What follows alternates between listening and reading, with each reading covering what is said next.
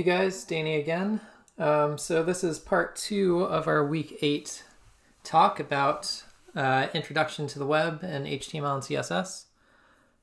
So this section is going to be all about CSS. And CSS stands for Cascading Style Sheets. So what we use CSS for is presentation, style, and layout. So any sort of design, aesthetic or style or positioning or color or anything like that we want to include on our website, that we use CSS for. So you could think of all of our HTML elements as being inside of a box. So whether that's a header or paragraph text or italic or bold or any other HTML elements, you can think of everything as being inside a box. And understanding how to use CSS is basically understanding how to apply styles to that box and the contents inside of that box.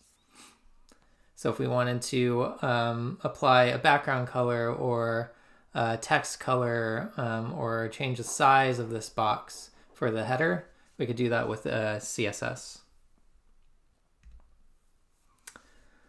So CSS is structured by having a selector, which is selecting the HTML element or tag or class name or ID name, and then applying a declaration to that selector.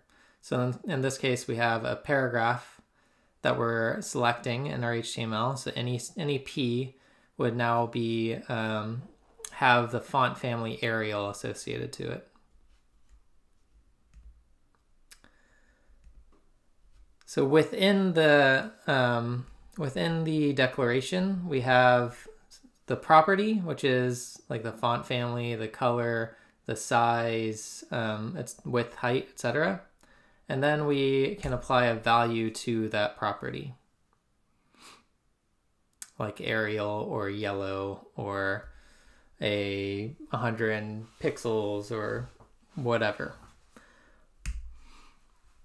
So here we have our HTML elements. We have a header at the top, paragraph, and then we have some italic values inside, a subheader, and then another paragraph. So this is what it would look like if you rendered that in the browser window without any CSS attached to it. So let's say we wanted to change the font family and the text color of all those elements. So if you want to change everything on the page, apply a value, a declaration to everything on the page, then you can reference the body tag, and then everything else would be inside that body tag would get this font family attached to it. This is why it's called cascading style sheets, because it's cascading from the parent tag to all the children tag within the body tag. So everything inside of body is going to have this font family Arial, Verdana, sans serif attached to it. When it comes to the fonts, you can apply a initial font that you want to load. If that font doesn't exist on the machine, you can apply a backup font. If that doesn't exist, then you can have just a whatever sans serif or whatever serif font that they have on their machine load instead. Then for H1 and H2, we're applying this color, and it's a hex color, and then this paragraph, we're going to apply another hex color. So when we load that, we get the font is all the same across the board, and the color is going to be pink for the headers and subhead, and then a grayish color for the paragraphs. So there's a few different ways that you can attach your CSS to your HTML file. Two ways that we're not going to talk about because it's best to do this example of how to attach your CSS, but you can do inline CSS, which is in line with the HTML, and then you can add your CSS directly to the head if you wanted to. But the best way to do it is to have an external file, external CSS file, and then link that file to your HTML document. This is the better way to do it, mainly because if you have a website with multiple pages, it could be like 3 or 4, but it could be hundreds. And if you have CSS styles that are attached to all of those pages, rather than going into each one to change the CSS, into each HTML document to change the CSS, you can just have a separate CSS document that is attached to all those websites, all those HTML files. And then if you change anything in that CSS document, it'll automatically be applied to all of the HTML files that are linked to it. So to do that, you create a CSS file. You can call it whatever you want. This one is called style.css. And in this case, we put it in a CSS folder.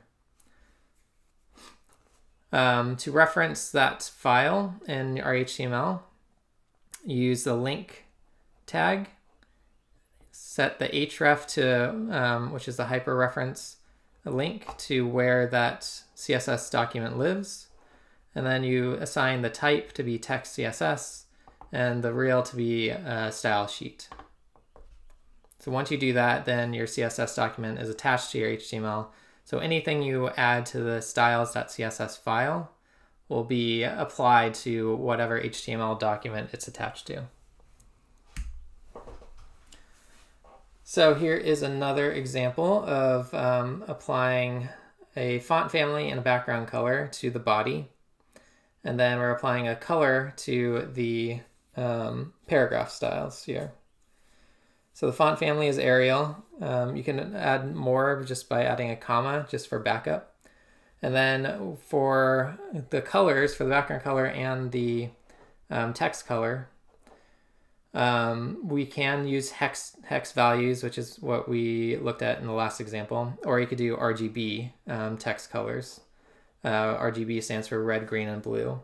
I believe you could do other values like HSB, and you can also just type a color. So if you just want it to be white, you could type white. If you want it to be black, you could type black. But those only work for a certain number of colors. So this is what it would look like when it gets rendered.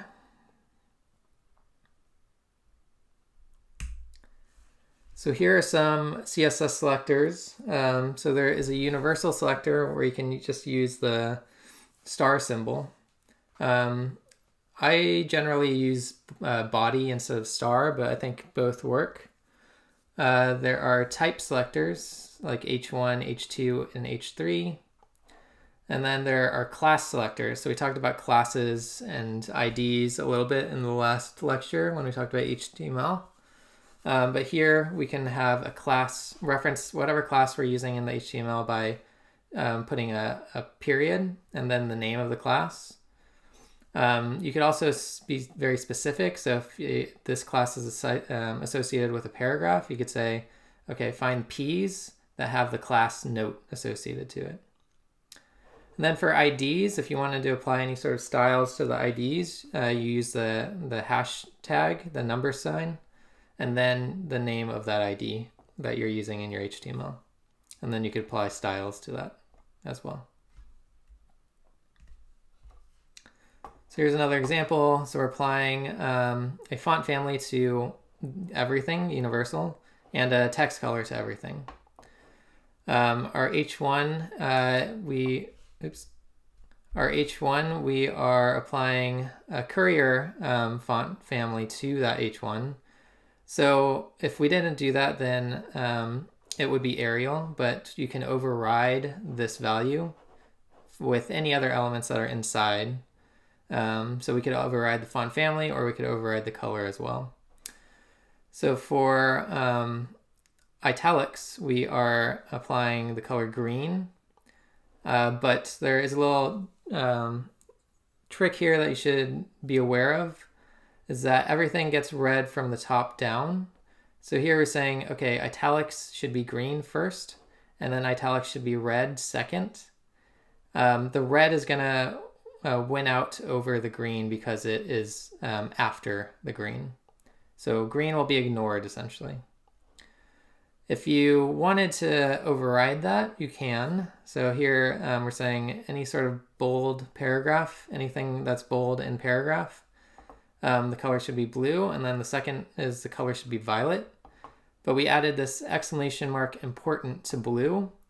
So that's going to override anything that's after this blue area. So if that wasn't there, then yes, it would be violet. But because we said it is important, then it's going to be blue. This is going to override the violet. So this is what it should look like.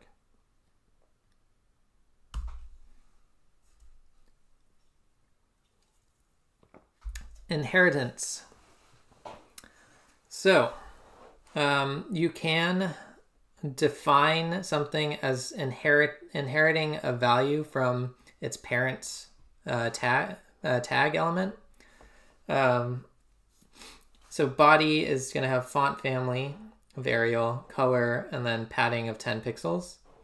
And then the page class is going to have a border, a background color, and then padding, we're going to inherit the padding from body, which is the parent tag. So we should be inheriting 10 pixels from body here.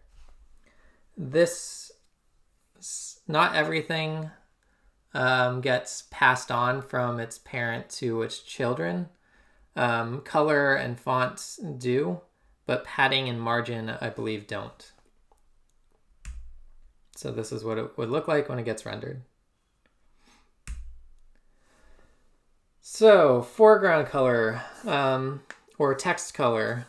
Here is a few examples of how you can apply a color to a header value or a paragraph value. So color, if you just reference the color, then it's just going to be the foreground color or the text color. So like I said earlier, you could do just type in a color word, like white or black. In this case, we're just typing dark cyan. Then for H2, we're using a hex value. And then for the paragraph, we're using RGB, red, green, and blue. So those are 3 different ways of applying a color value to the foreground color or the text color. So this is what it looks like when it gets rendered in the browser. Background color, same idea. You just reference background color and then apply a color to it. So again, we have RGB, we're just using dark cyan, a hex value, and then white.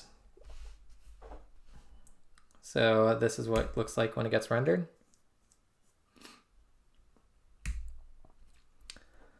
Font family. So like I said earlier, you can have multiple options that are like fallback options when it comes to the fonts. So the body is going to be Georgia, and Times, and Serif. So if Georgia doesn't exist on that person's computer, then it's going to be Times. If that doesn't exist, then it's going to be a serif, whatever serif font they have on their machine. And then we could override the font family with anything else inside a body. So H1 and H2. Font family is going to be Arial, Verdana, and sans serif. And then we have a credits class, and that's going to be Courier or monospace. So that's what it looks like when it gets rendered. So we have our credits, which is Courier, which is a monoface typeface. And then everything else has its own typeface as well, based off of the CSS.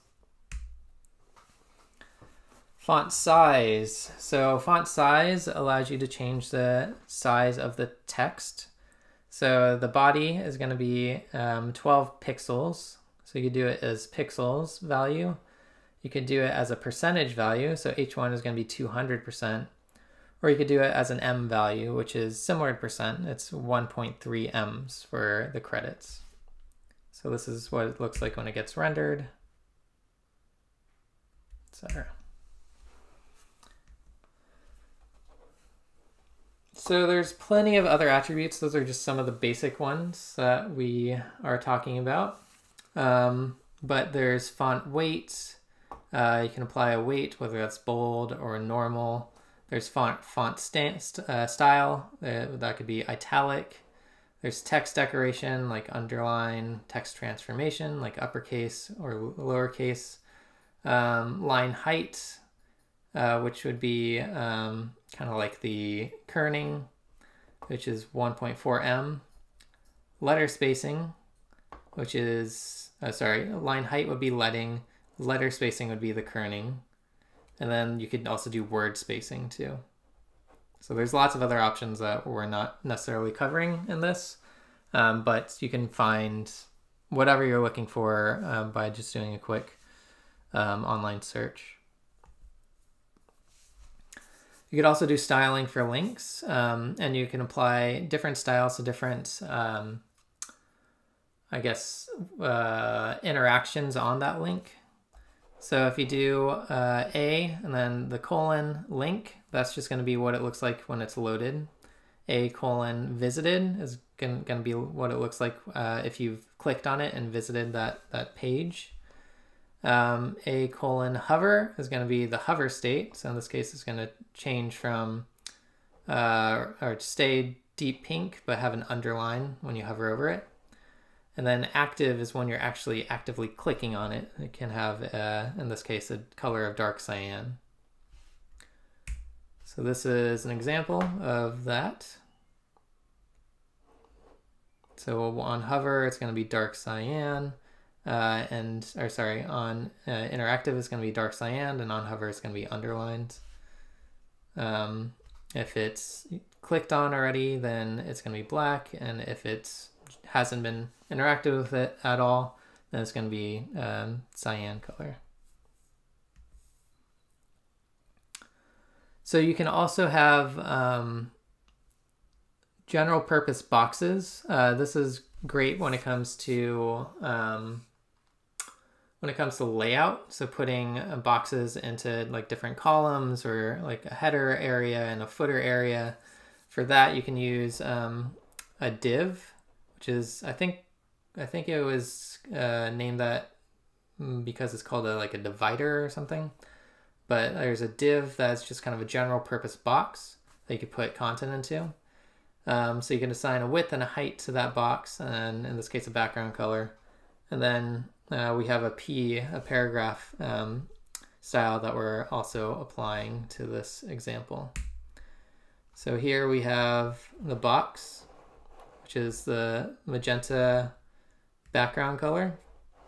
And then there's a paragraph box in here that is, I think, 75% of the width and height of the exterior div box.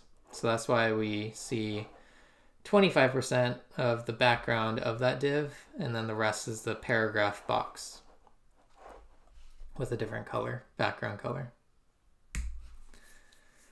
So the next thing I want to talk about is borders, margins, and padding when it comes to the boxes that are containing all this content.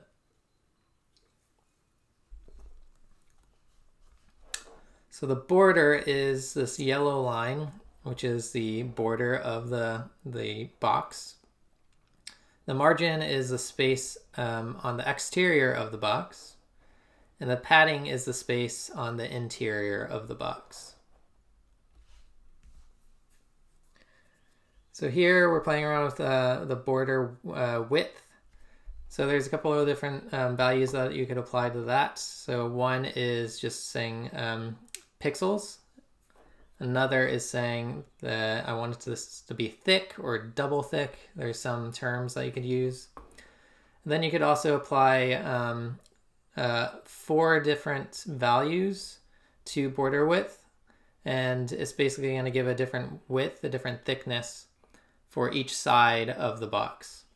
It's also going to start from the top of the box and go clockwise to the right. So this is going to be the top, right, bottom, and left. If you just have 2 values in here, then it's just going to be the top and bottom for the first one and the left and right for the second one. So this is what happens when you do 2 pixels at the top, thick, and then have a different pixel width for all four sides. So for centering content, for text, you can use text align and then do center or left or right. If you want to do anything that is centering a actual box element, so here we have two paragraphs. One has a class associated to it called example. The other doesn't have that class associated to it. It's just a paragraph. So all paragraphs are going to have a width of 300 pixels, padding of 50 pixels, and then a border of 20 pixels that's going to be solid and then have this color. So this is kind of shorthand if you want to give a border thickness, whether it's solid or dotted, and then also give it a color. And then for any paragraph that has the example class associated to it, we're going to assign a margin of 10 pixels on the top, auto on the right, 10 pixels on the bottom, and then auto on the left.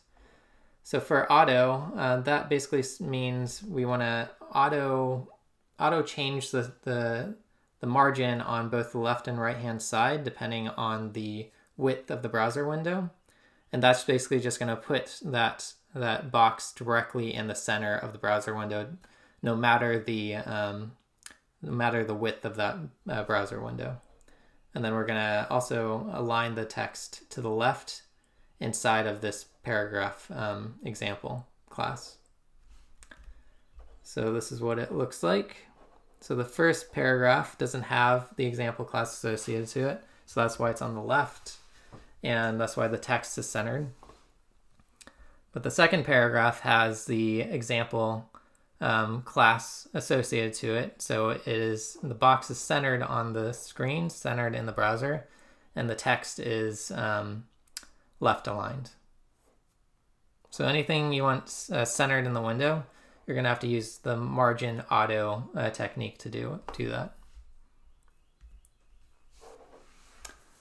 So with images, you can control the style of any image using CSS, as well as doing it in HTML. It's probably better to do that in CSS just for consistency purposes and updating. So here we have an image tag, and then we have 3 classes associated to that image tag. So it could be a large, medium, and small. For that, we're just changing the size of the image to be 500 by 500 pixels, 250 by 250 pixels, and 100 by 100 pixels. So if we apply any one of those classes, large, medium, and small, to an image tag in our HTML, then we should get those sizes being applied to that particular image. So this is large, medium, and small. You could also apply background images to any HTML element. So if you wanted to have a background image in this case, the paragraph, then you could say, okay, I want to apply this image, which is in our images folder, and it's called pattern.gif. So for background image, the value is going to be the URL of where this image lives in our root directory. So if you do that, then it's going to, by default, take that background image and repeat it in the background of this paragraph.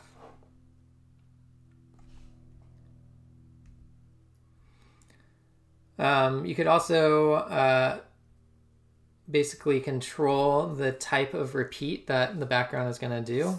So in this case, we're applying a background image to the body of our website, and we are saying, okay, we don't want to repeat on the X and Y axis. We just want to repeat along the X axis. So it's just going to go from left to right and not from top to bottom, like so.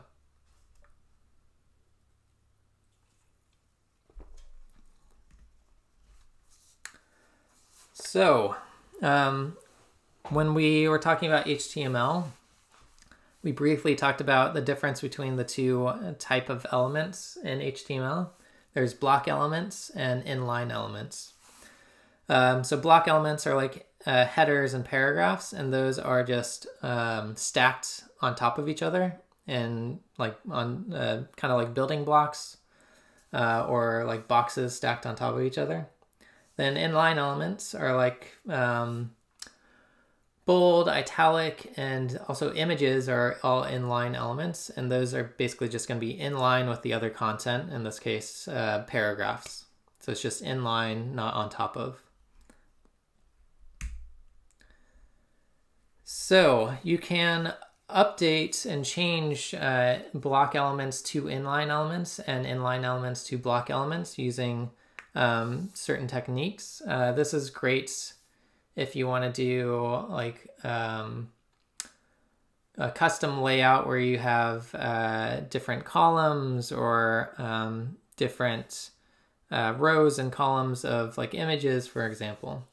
Or in this example, we have a header and then main container and then a footer on the bottom. So we can use positioning to change the positioning of that particular layout to get the different elements to be positioned in the right design that we're working with. So for controlling positioning, the normal flow is just kind of what is default. So in this case, we have a header at the top and then paragraphs below. So by default, everything's just going to be, the header is going to be stacked since it's a block element on top of the paragraphs, and the paragraphs are going to be stacked on top of each other. There is relative positioning. So if you wanted to do a relative positioning for this paragraph, it's going to be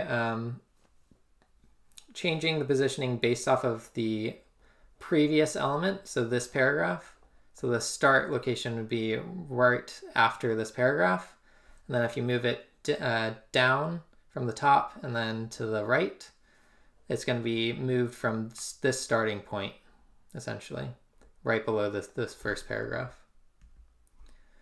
There's absolute positioning. So this header is absolute position, basically saying, okay, I definitely want this position to be absolutely there. Unless I'm scrolling, then I'll scroll up or down depending on the scroll and the amount of content on your website. Then there's fixed positioning. So fixed positioning basically is always going to be in that location. Whether it's scrolling or not, it's always going to be fixed in that one location. And then there's another technique called floating. So you can float elements to the left or to the right. And those will basically allow you to turn block elements into inline elements. So if we wanted to float paragraphs next to each other from the left to the right rather than stacked on top of each other, then we could say apply float left to all those paragraphs and give it a width, and then they should be all right next to each other. So floating elements side by side, like I was just describing.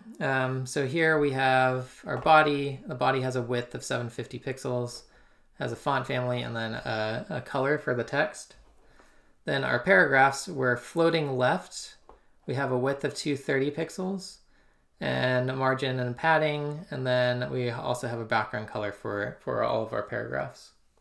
So because we have a width assigned to this to all these paragraphs, and we're saying float left, rather than being stacked on top of each other, they're going to be floating side by side next to each other until it gets to the end of the body. Then it's going to wrap to the next line.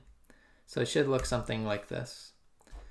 So rather than all of these paragraphs being stacked on top of each other, they're floating side by side. So this is the first paragraph, then the second, third, fourth, fifth, sixth.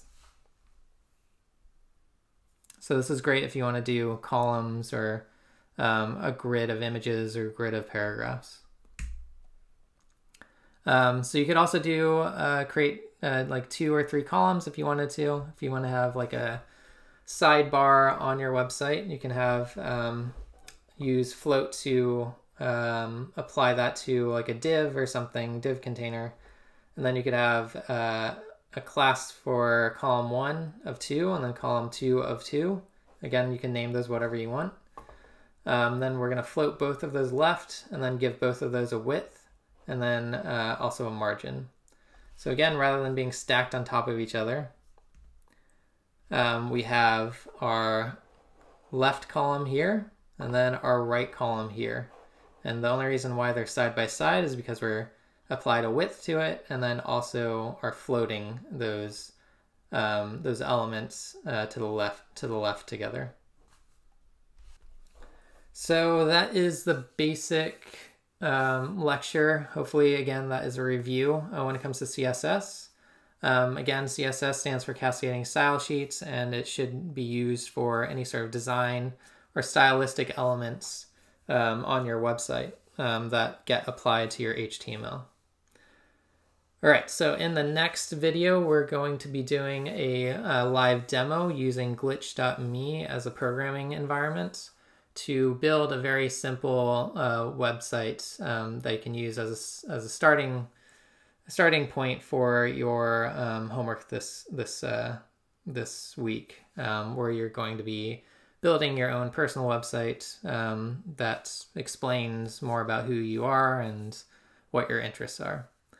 All right, so stay tuned for the next video. Thanks.